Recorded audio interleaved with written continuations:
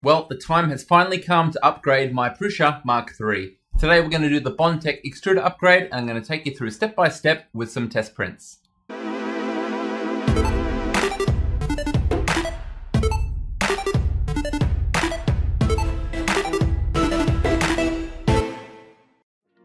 Regular viewers to the channel will know how much I love modifying 3D printers. In fact, sometimes it's more addictive to modify the printers than to actually use them. So why haven't I modified my Prusa MK3? Well, to use a car analogy, it's my daily driver. If I keep it stock, I know it's reliable and I can have as much fun with all the other ones as I want without worrying about being stranded, not able to 3D print. With that in mind, the upgrade that I'm fitting should be plug and play and maintain that reliability, and it's the Bondtech MK3 extruder upgrade. There are 3 different options depending on your model of Prusa i3, but the one in this video goes for $105 US. What you're seeing here is from the Bondtech website. Let me explain what makes it special. One side connects to the stepper motor shaft, is tied in with a grub screw, and then is connected via the other with a dual drive gear system. The filament is therefore gripped on both sides, giving it really strong force. So strong in fact that Bondtech claim you can double your printing speed. So the Bondtech system is definitely an upgrade on paper, but there's only one problem, and that's that the Prusa MK3 already comes with one. So why would you fit this kit? Here's a preview of the before and after. This is the original model, and this is the Bondtech upgrade. You can see it's pretty similar, but the smaller stepper motor probably stands out. The original extruder parts are 3D printed in the Prusa print farm from PETG. It's got a full-size stepper motor coming in at 387 grams, and it's 1-to-1 drive direct from the stepper motor. These upgrade parts are also 3D printed, but using an SLS process from a much more exotic material. It uses a smaller pancake stepper motor at 266 grams, and it is geared 3-to-1 from the stepper motor. The geared stepper motor should produce more torque and accuracy, and the lighter gantry should mean less ringing. Now, it would be remiss of me not to mention that this is a community-driven mod. All of these fine people highlighted here in orange have contributed ideas and geometry towards this being the ultimate upgrade extruder. So we know how our printer might be improved after fitting this upgrade, but to test that we need a baseline. I'm still chipping away printing parts for my Max the Megapod project. And for this one we're printing a leg, and I bumped the default printing speed all the way up to 100mm per second. The result, considering that, is quite good. My high print speed had the desired effect of bringing in ringing into the print, as well as something I didn't necessarily anticipate, and that was some artifacts on the underside where the steep overhang is. If you look closely, you'll see some very fine stringing in this gap here. It will be interesting to see if any of this is improved. We've got our baseline, so let me take you through step by step with preparation and disassembly. Linked in the description are the official instructions from Bondtech for what I'm doing in this video. I still did need my assembly manual to get the wires routed back the correct way. There's also a 3D printed part that you're encouraged to print to help you slice the PTFE tube to the correct length. Once we have that printed, we can start the disassembly, and I decided to start with the cooling fan. There's 1 bolt for the orange shroud and 2 holding on the 5015 fan. Now we can remove the 4 bolts holding on the Noctua hot end cooling fan and carefully let it hang until later on. Next, we remove the 2 bolts holding on the filament loading cover on top of the extruder. This part and the bolts will be reused later on.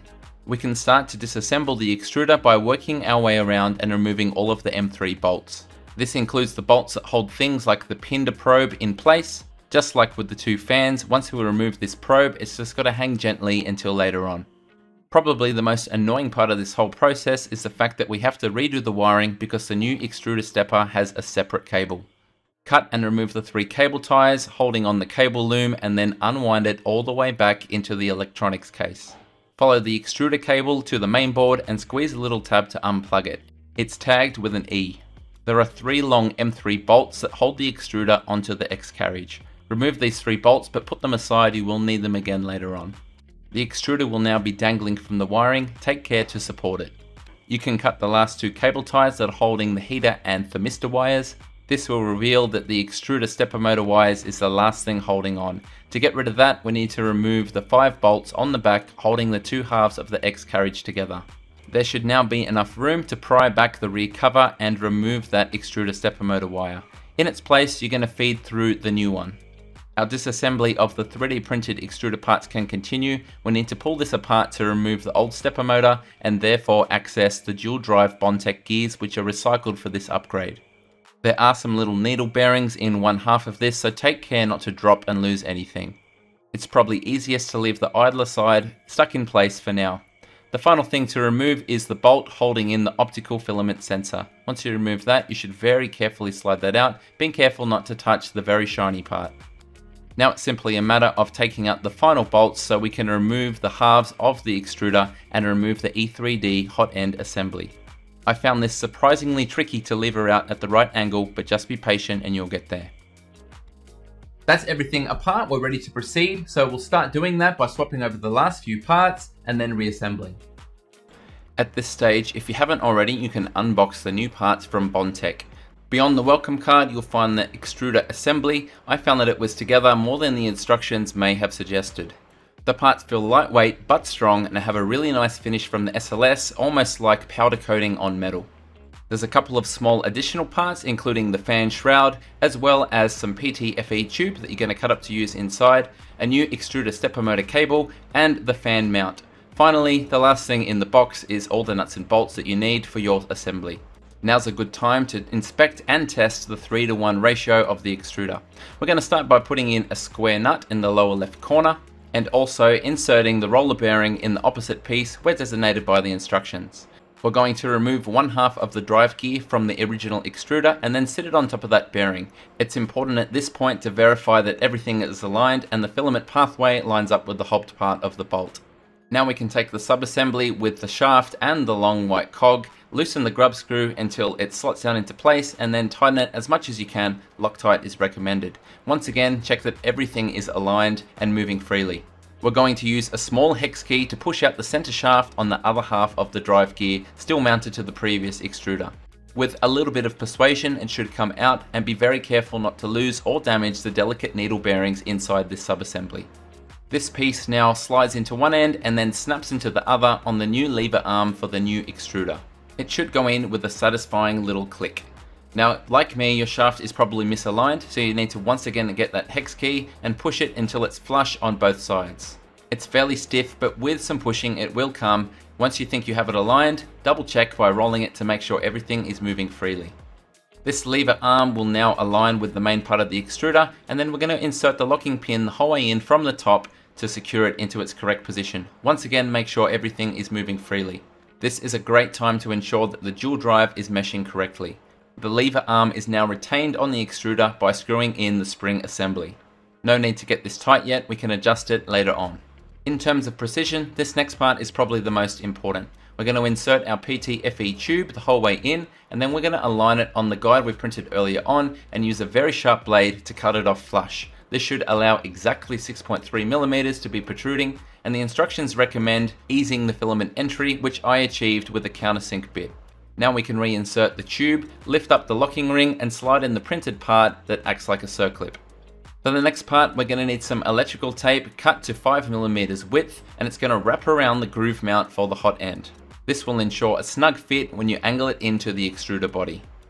It's time to grab the other half of our extruder body, and we very carefully align it and push it into place. There should be no gap, and it should require little to no force to get the two pieces to meet.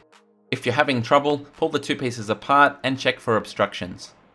In preparation for putting everything back together, I needed to reference the original wiring diagram to make sure I had routed the wiring correctly. Once I was confident of this, I reinserted the 5 bolts that hold the front and rear cover of the X carriage together. At this point, we're ready to offer up the new extruder. I found it best to get everything aligned and then insert the lower 2 bolts of the 3.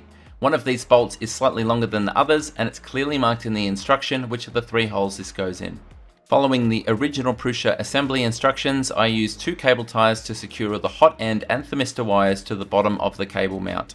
Don't bother attempting any other wiring tidy up on the rear yet, because we can't do that until the front components are bolted in place. The first component we're going to connect is the new stepper motor. There's a neat pathway for these above the hot end cooling fan, which you can now bolt into place. You should frequently check that everything moves as it should and no cables are strained. Time to reassemble the part cooling fan, and we're going to introduce one of our new parts here. You first have to press the hex nuts into the back of it, Then you spin it around and attach it at the center gold threaded insert. Now we can use the new fan shroud down the bottom on the remaining gold insert. Finally, we can take the 5015 fan and align it down the bottom. There's a little slot that you can see on the left. Once we can see that this slot is aligned, we can use the 2 bolts from the new kit to secure into the nuts that we previously pressed into place. Next up, we're turning our attention to the pinder probe, and we're going to insert a square nut into the back fitting as shown in the instructions. After this, we're going to carefully wrap around the cable as per the original assembly instructions, and then slide it down into place before clamping it shut with another M3 bolt. That little printed jig comes in handy again as we take our remaining PTFE tube and cut it once more to the correct length to go in the top of the extruder. I once again took the opportunity to enlarge the opening to prevent filament jamming in future. This piece of tubing simply presses into the only hole that fits on the top of the extruder. The next step is to reinsert the optical filament sensor. It doesn't have a retaining bolt anymore, and once again be careful you don't put any fingerprints on the shiny part, which is the actual sensor. Plug in the cable at the back and take the previous cover, which we put aside, ready to reuse in exactly the same way. It slots over the PTFE tube, and then we retain the existing hardware to bolt it down on top of the new extruder. Now is a great time to add some more tension to the extruder spring so you don't forget later on. It should be firm but not too tight. Now comes the tedious job of rewrapping all of the cables back to the control box. Once you reach the bottom, don't forget to push it through the slot and cable tie the fitting down the bottom as well as the 3 on the back of the X carriage. Once again, check that everything is moving freely. You should have 1 loose wire inside the control box, and that's the new lead for the extruder stepper. The black wire needs to face up, which is the opposite of last time. Fight your way through all of the cables in there, plug it into position, and then close up the box. As per the original instructions, I manually lowered the nozzle until it was touching the bed and used a cable tie to set the height of the pinder probe. Congratulations, your physical install is complete. The good news is that's everything physically done, and there's only 2 little tweaks to do before we can start printing. We need to update our extruder steps per millimeter in the firmware. You can download the G-code file and put it on your SD card, or alternatively, I chose to open it up and enter the 2 lines through a terminal in Octoprint. Keep in mind there are different files for different printers. Since we've moved the pinder probe, we should go to calibration and then run the first layer calibration wizard. I found that mine required little to no adjustment, but it's better to be safe than sorry and risk jamming the nozzle through the top of the PEI sticker sheet. The good news is we're finished and we're ready to print. Now at this point, I wanted a direct back-to-back comparison, so I ran the exact same G-code again to make another Max the Megapod leg. Unfortunately, there didn't really seem to be any improvement in the ringing, which was just as evident on the new part as the old. There was, however, a significant improvement when we looked at the bottom of the part. That new angled part cooling fan position is much more effective, and it got rid of all of our artifacts. The bridging quality on the underside to me looks identical, and there was a small but noticeable improvement in the stringing in the open sections.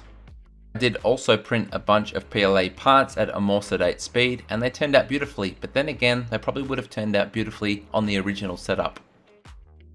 So in summary, this is a very high quality kit, and it feels right at home in place of my favorite 3D printer.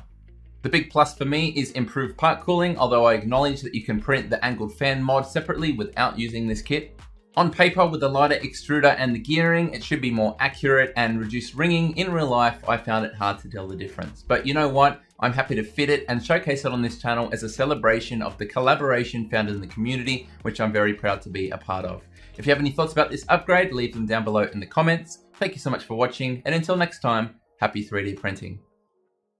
G'day, it's Michael again. If you liked the video, then please click like. If you want to see more content like this in future, click subscribe and make sure you click on the bell to receive every notification. If you really want to support the channel and see exclusive content, become a patron. Visit my Patreon page. See you next time.